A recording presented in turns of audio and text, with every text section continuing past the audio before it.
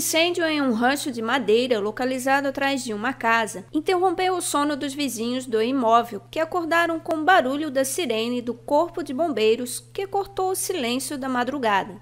As chamas tomaram grandes proporções e destruíram rapidamente. Era uma hora, mais umas 15 para as 4 da manhã, mais ou menos. Daí eu levantei, eu vi aquela estralaçada toda ali, né? Aí eu disse assim, meu Deus do céu, eu tô pegando fogo. Aí eu me apavorei, chamei a polícia e nisso chamei o vizinho, que é o construtor que constrói para ele, né? Já mora aqui já há cerca de uns 8 meses, fez agora.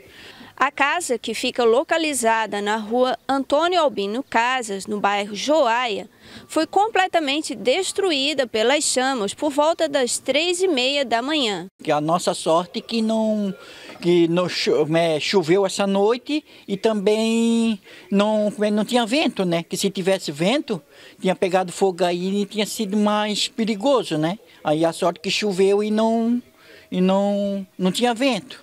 De uma volta, né? Umas 15, 4 horas da manhã, mais ou menos. Aí até o bombeiro custou cerca de uns 15 minutos para chegar, né? Aí nós aqui, o vizinho da frente já ligou para o dono, para o proprietário da casa, e o dono da casa chegou aqui por volta umas 4h30, 20 para as 5 da manhã.